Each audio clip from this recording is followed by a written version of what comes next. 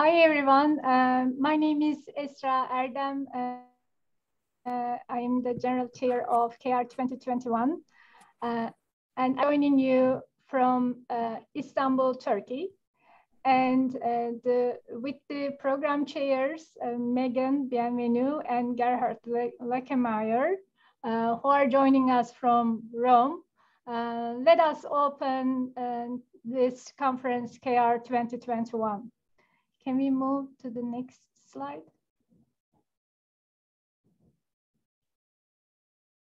And the next one, okay. So we are actually a large team. So we are a team of 26, as you see on this slide. So we have been working towards this conference together since February 2020. And of course, there are many other colleagues and students who have been helping us with the organization that you don't see on this slide. So there are like around 10 students who helped us with the virtual platform setup, registration platform setup, and also the setup in Rome. And there are many area chairs and program committee members. So there are many session chairs and co-chairs. So there are like award committee members and the steering committee who kind of guided us along the way. And of course, there are many participants, who helped us with providing some feedback via some surveys. So thank you all from the very beginning for your contributions to this conference. So next slide. So we have started working towards KR 2021 so in February 2020. So we were expecting, we were hoping that we would hold a physical conference in Vietnam, Hanoi. And then, after a while, we have started discussing about the options. And then due to the pandemics, then we have focused our efforts between the two options, like hybrid mode and virtual mode. But then in April 2021, then we have decided to hold the conference as a fully virtual event due to uncertainties. And we have announced publicly that KR 2021 will be held online in May 2021. So next slide, please.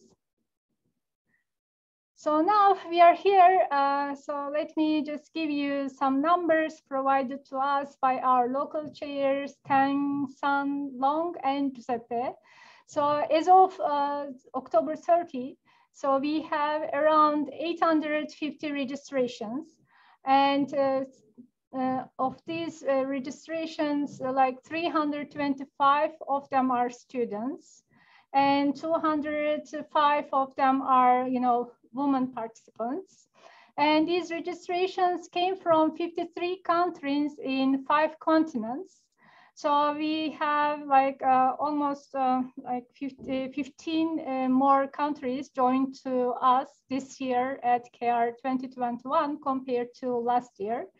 And we see the increasing number of registrations like on this bar chart. So the blue lines show the number of registrations this year, and this orange line show the number of registrations from last year. And here also we have some numbers of registrations by continent and countries, as you may see. And so now, next slide. So now to give some more information about the program, I pass it to Megan and Gerhard. Please proceed. Okay, thanks, Ezra.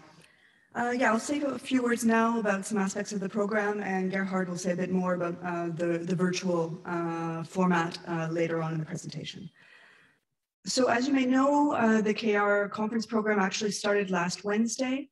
So we had 3 days of workshops and tutorials, a very interesting and diverse set of workshops and tutorials that were selected by our chairs, Marcus and Young May. And for those of you who are not able to attend last week, I'd really invite you to take advantage of the recorded videos because there's a lot of really interesting stuff there. Another part of the program that has already begun is the doctoral consortium, which was handled this year by our chairs, Jens and Magdalena. We see here the list of doctoral consortium students. So there's 9 of them, and they've each been assigned a mentor. There was a dedicated doctoral consortium event that was held on Friday, and the DC continues this week with lightning talks and poster presentations by the students, which will take place tomorrow. And so I invite all of you to make sure to participate in that. Another important part of the program this week are our 5 invited speakers, which represent both topics within KR and in neighboring communities. So we'll have Martin Grohe, who will speak tomorrow on the logic of graph neural networks. Jochen Renz, who will speak on Friday about spatial and physical reasoning. Uli Sattler on Wednesday will deliver this year's Great Moments in KR talk about description logics and OWL. Joshua Tenenbaum on Thursday will speak about reverse engineering human cognitive development. And this morning, directly following the opening session, we'll have Francesca Toni, who will be speaking about reasoning for explainable AI. So I think all of these promise to be very, very interesting talks. So I'd invite you to attend them or to watch the recordings. Moving now to the contributed talks.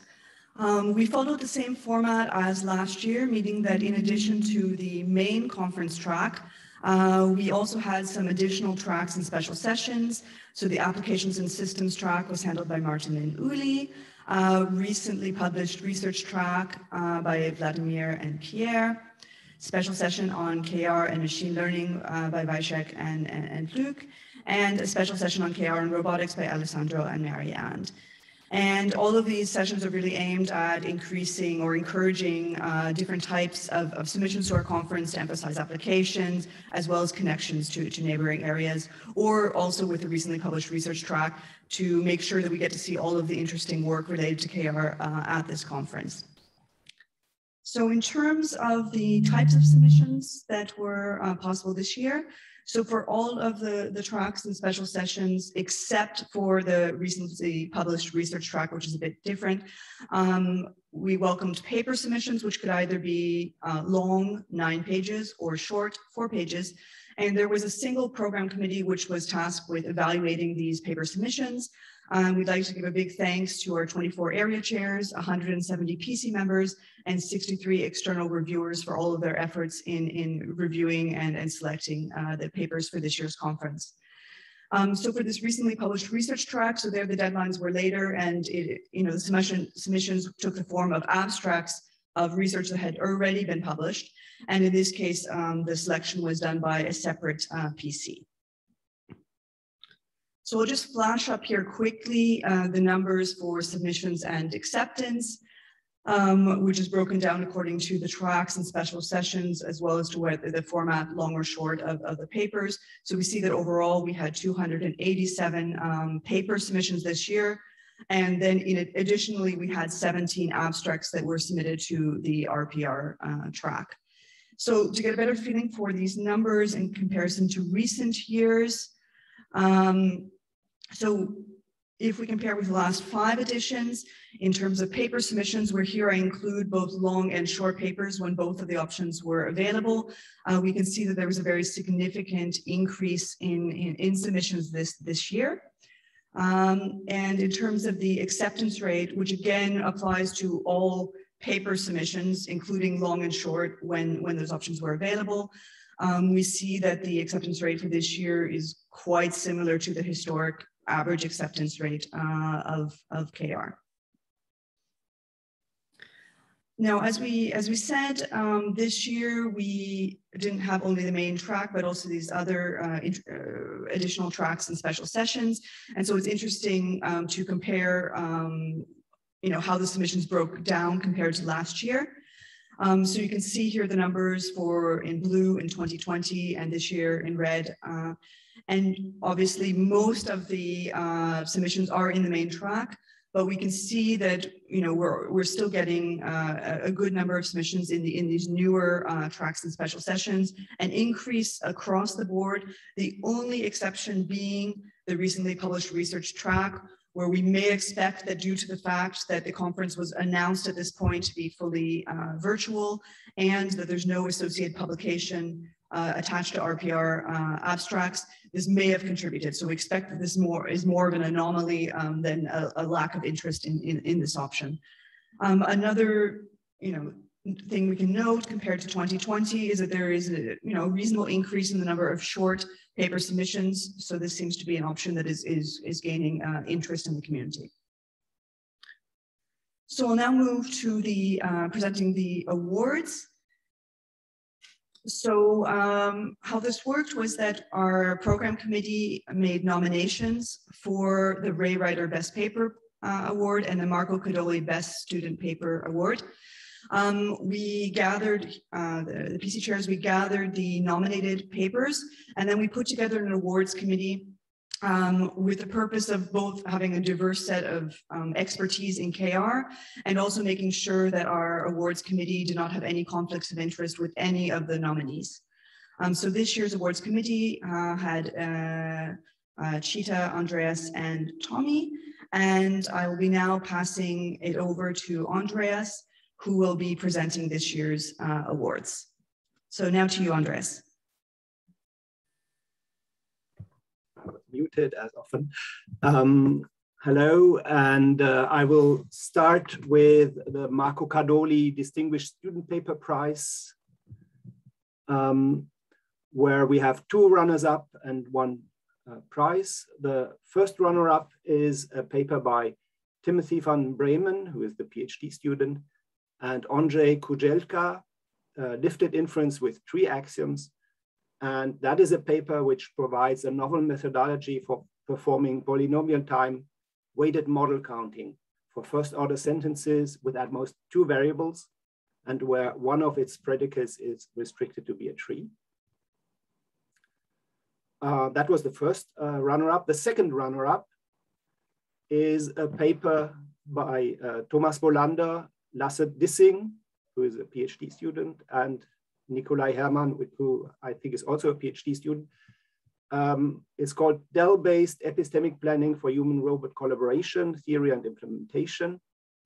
And it provides a complete account of epistemic planning and reports on contributions to theory as well as on experiments.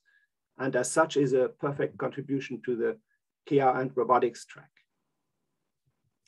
And now the Distinguished Student Paper Prize is for 2 PhD students, Daxin Liu and Qiuhui Feng, sorry for the pronunciation, on the progression of belief.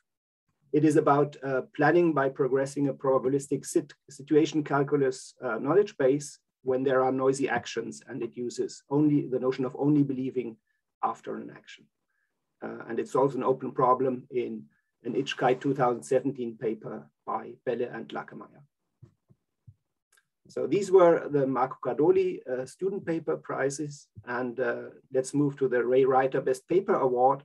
Here we have 1 runner-up, which is a paper by Anneke Haga, Carsten Lutz, and Leif Sabelek and Frank Walter, How to Approximate Ontology-Mediated Queries. The paper proposes several notions of approximation for ontology-mediated queries that are based on the description logics ALC and ALCI. And these approximations reduce the data complexity from co-NP complete to p-time. That was the runner-up, and the best paper is a paper by Camille Bourgault, David Caral, Markus Krötsch, Sebastian Rudolph, and Michael Tomaso, capturing homomorphism closed decidable queries with existential rules. And the paper considers existential rules as a popular ontology-mediated query language, and for the chase as a generic computation approach for query answering. And the contribution is that the paper shows that every decidable query that is closed under homomorphism can be expressed by an existential rule set for which the standard chase universally terminates. So congratulations to all 4 of them. Let's applause the winners of the prizes. They can perhaps switch their video on so that we can see them.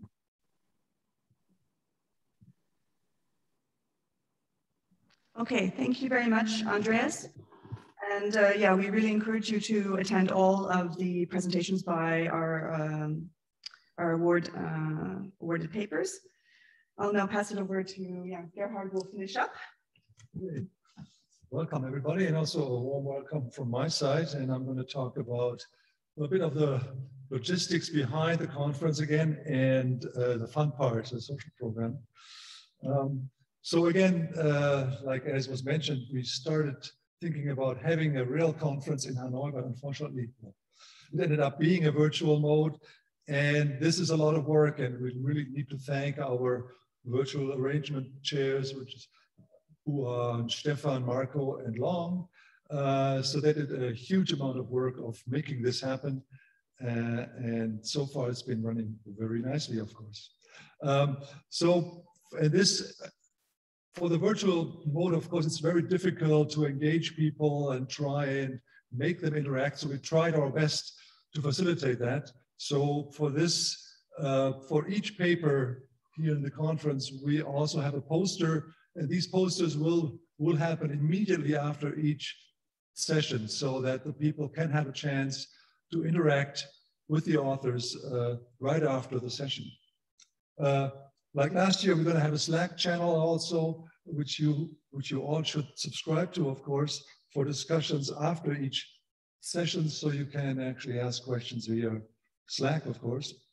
There will be Zoom recordings of all the talks. They will be made available fairly soon after each session on a separate web page, so that the people who are registered for the conference, they can all watch those videos later at their own choosing.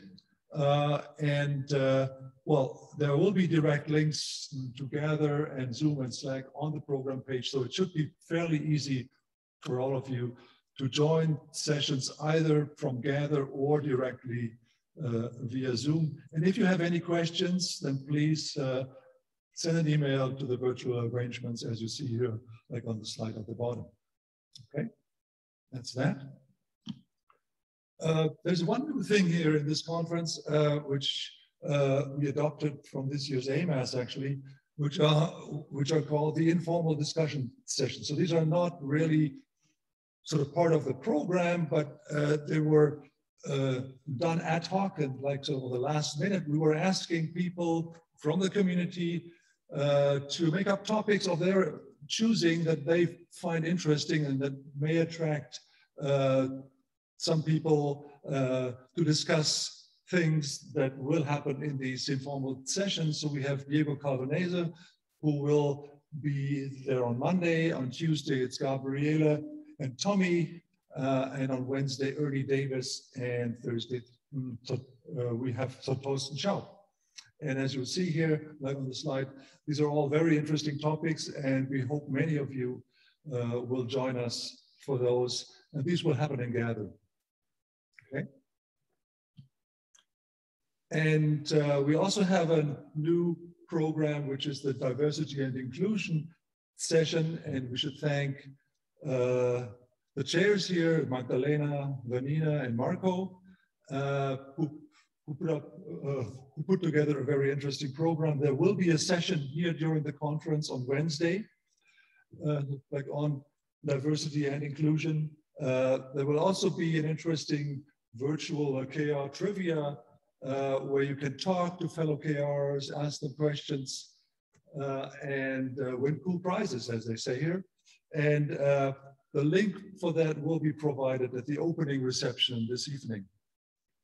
And finally, with this diversity and inclusion session, they also have sort of prepared meet new colleagues during coffee breaks. There are 2 coffee breaks on Tuesday and Wednesday, which are there. You will be able to go into breakout sessions and meet new people and talk to them, hopefully. Okay. Finally, the social events, there will be an opening reception this evening. Hopefully all of you will join. It will be happening at 6 this evening, and we're all meeting together. There will also be games like Mystery Adventures. So we have 3 time slots on Wednesday and Thursday. And for those of you who have signed up for those, there are instructions that will be sent out by email, but you should also already have been informed about these things, of course. And finally, there's a social dinner on Thursday. And well, dinner in quotes, of course, you have to make your own dinner, but they actually may be some recipes on the web with Vietnamese food. And there will also be Vietnamese musicians that will entertain us during that social dinner. So hopefully many of you will have a chance of joining us there as well. Then we also have what's called the Future of KR session, which is going to happen on Thursday.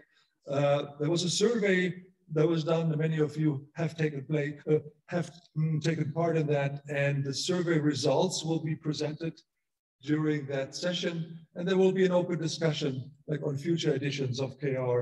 Questions like, should we have it mostly physical? Should we also sort of consider more virtual events, and so on? And this will be open to all, of course, and hopefully many will attend. Last but not least, of course, we need to thank our sponsors, without whom we couldn't finance many of the things that are happening here. And so we are very happy to have a fair number of sponsors. And the ones on the top are our main sponsors. And for, I guess, the closing of this session, we're going to actually see a video by CAI Labs, which is going to happen now. And after that video, I guess we'll still have some time until the next session starts. So at 9:30, of course, there will be the first invited talk. Okay, so we can start the video now.